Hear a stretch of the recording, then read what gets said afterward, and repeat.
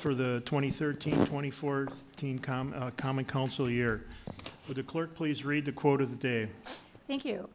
Good management is the art of making problems so interesting and their solutions so constructive that everyone wants to get to work and deal with them. Thank you for that quote. Next is the roll call. Clerk, please call the roll. Press 1 for attending. Press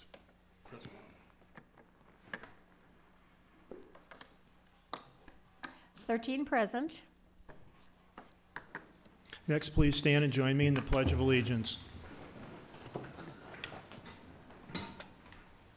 Pledge allegiance to the flag of the United States of America and to the republic for which it stands, one nation, under God, indivisible, with liberty and justice for all.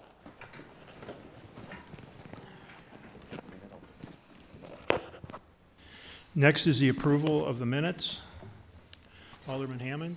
Thank you, Mr. Mayor. I move to approve the minutes of the previous council meeting. Second. Thank you for that motion and second.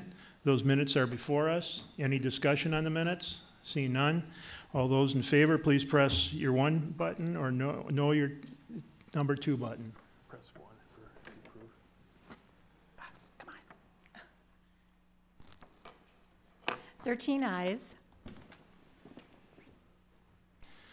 Next is resignations. City Attorney. Thank you, Your Honor. The first is a letter from Mayor Vandersteen advising he's resigning his position effective 4/17/2013 from the Harbor Center Business Improvement District, as he's no longer the manager of Du Bois Formal Wear.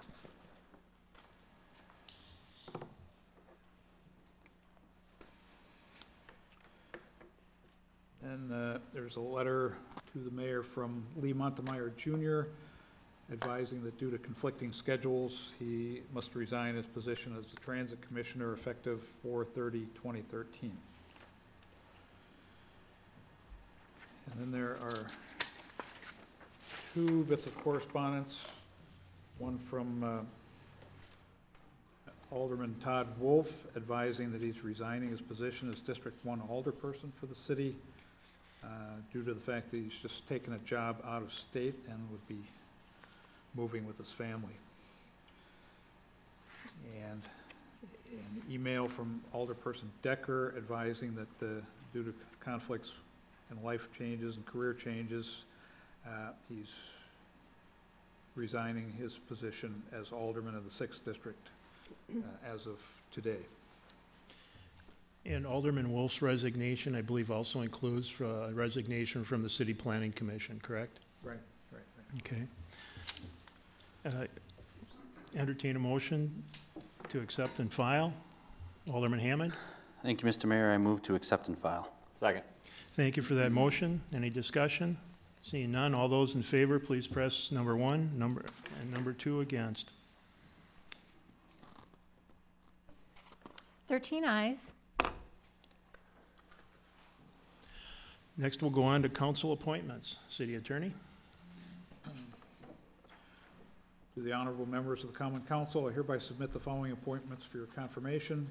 To the Joint Review Board, Mayor Mike Vandersteen, Gretchen Thomas, who's the school board representative, Lucio Fuentes, LTC representative, and Tom Wagner, representative of the county board. All terms expiring 4/30/2014, signed by the mayor. Those will lie over. Do we have any one registered? Pardon me? He's got more. Oh, I'm sorry. Please proceed. And then there's one signed by the mayor and also Jim Amodio as Chief Administrative Officer.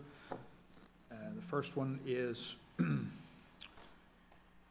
pursuant to newly created Section 82-2 of the Municipal Code relating to the position of Director of Human Resources and Labor Relations. They are both recommending that Sandy Rarick be appointed as the Director of Human Resources and Labor Relations for the city, effective immediately.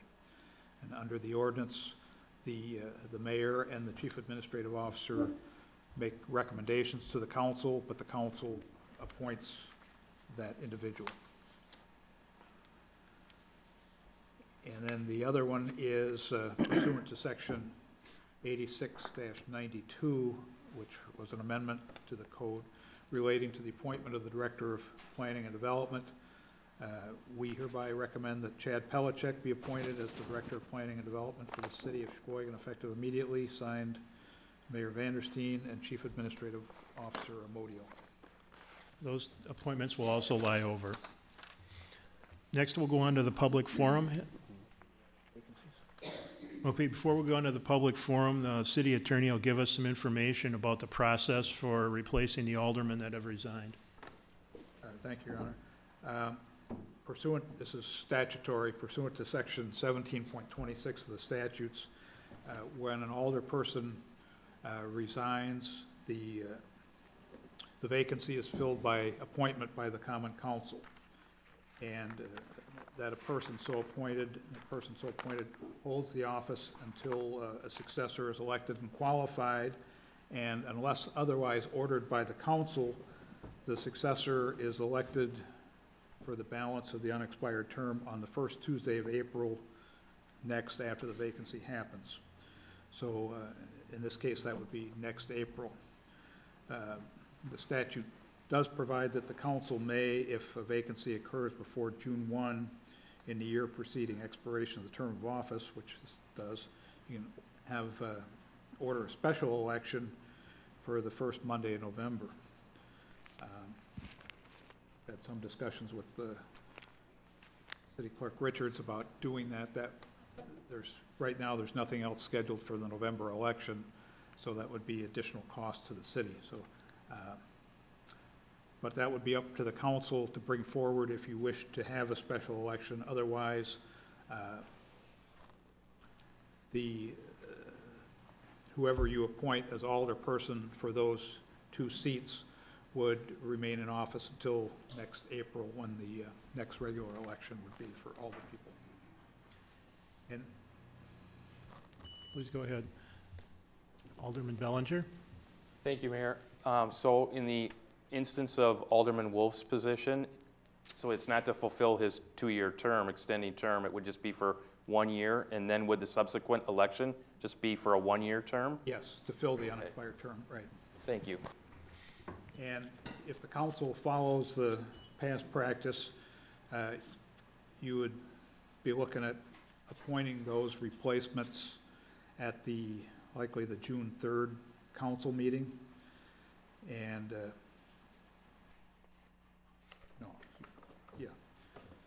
and assuming that's the process you want to follow, you confirm that at the next meeting if you want to establish that as the policy. And then the mayor had a note here that for applications for the vacancies,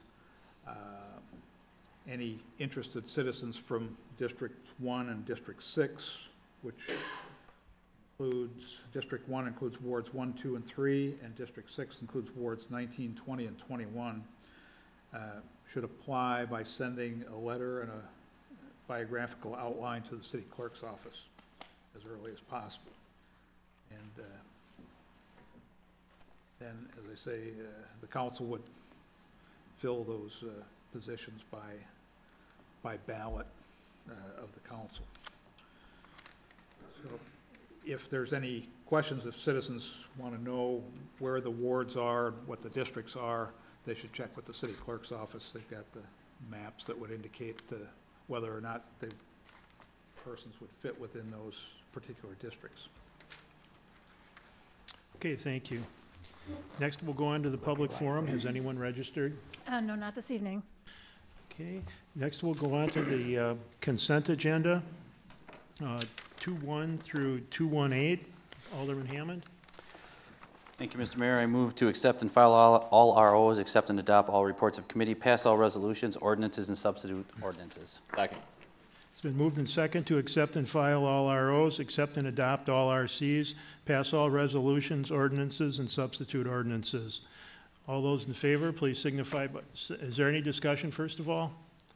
Seeing none, all those in favor, please press number 1, or opposed, press number 2. 1 or 2, which one? 13 ayes.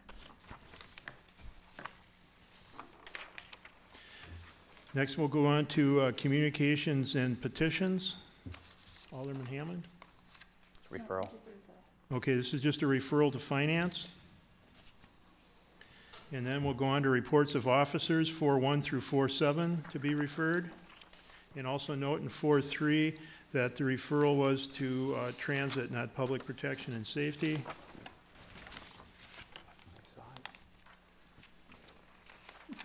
Number 5, resolutions 5.1 through 5.5, also to be referred. And reports of committees. Alderman Hammond? Do you want to read that? Jody. Okay, 6.1, an RC by law and licensing recommending denying a taxi cab driver's license number 9900 based on her failure to accurately reveal all relevant convictions on her application, her record of violations and relating to the licensed activity, and her failure to cooperate with the committee. That'd be Jody. Jody? Thank you, Mr. Mayor. I move that the RC be accepted and adopted. Second. Thank you for that motion and second. The motion is before us. Is there any discussion? Under discussion, Alderman Vanderweely? Is Amanda Wilterdink here this evening? She is not here. We invited her to our committee twice, and she did not appear either time. Thank you. Seeing no other discussion, all in favor of the motion signify by saying aye, or pressing number 1. And to oppose, number 2. 13 ayes. 6.2 is referred to the Public Protection and Safety Committee. 6.3 is an RC by law and licensing recommending granting a change of premise for L&Ls with various caveats. Alderman Vanderweely? I move that the RC be accepted and adopted. Second. Then moved in second to accept and adopt.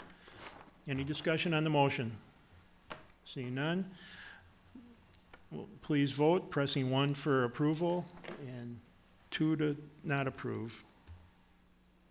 13 ayes. 6.4, an RC by law and licensing recommending denying a beverage operator's license to number 5729 based on her failure to accurately reveal all relevant convictions on her application, her record of violations related to the licensed activity, and her failure to cooperate with the committee. Alderman Vanderweely? Thank you. I move that the RC be accepted and adopted. Second. Been moved and seconded to adopt this. Any discussion? Is Michelle Passmore here this evening? She is here. I ask that this be referred back to law and licensing, simply because we would like to have the police department represented when we look over her application. Second. We can just refer it back. It's been moved and seconded to refer this back to law and licensing. Please press 1 to approve and 2 to deny.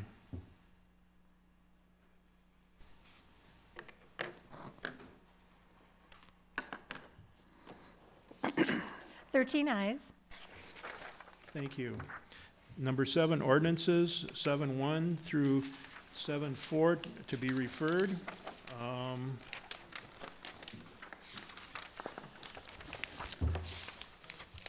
Next, on 7.4, we should note that 7.4 is lying over. And then we'll go on to other matters. City Attorney?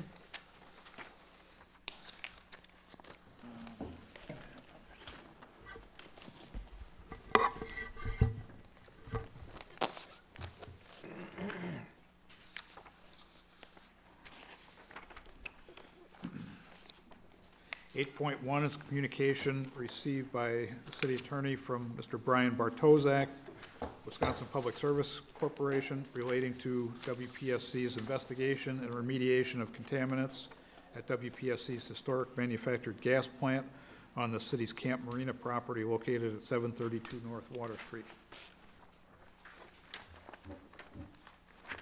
That'll be referred to Public Works. 8.2 is a resolution authorizing the appropriate city officials to execute the Camp Marina maintenance agreement. That'll also be referred to Public Works. 8.3 is an RO by the city clerk submitting various license applications for the period ending June 30, 2014, and June 30, 2013. Well, I'm not sure what the, June 30, 2014 and June 30, 2015? Yes. Okay. That'll be referred to law and licensing. 8.4, submitting various license applications for the period ending June 30, 2014 and June 30, 2015. That'll also be referred to law and licensing. And 8.5 is an ordinance amending section 29-75 of the 1975 municipal code so as to add a position to the police department table of organization. That'll be referred to salaries and grievances. Next item is a closed session. Alderman Hammond. Thank you, Mr. Mayor. After a short recess, I move to convene into a closed session under the exemption on section 19.851E Wisconsin statutes for the purpose of deliberating the possible lease of city-owned property where competitive and bargaining reasons require a closed session. Second. Moved and seconded to go into closed session. Please register your vote. 1 to go into closed session and 2 to not. 13 ayes. 5 minutes then. We'll reconvene.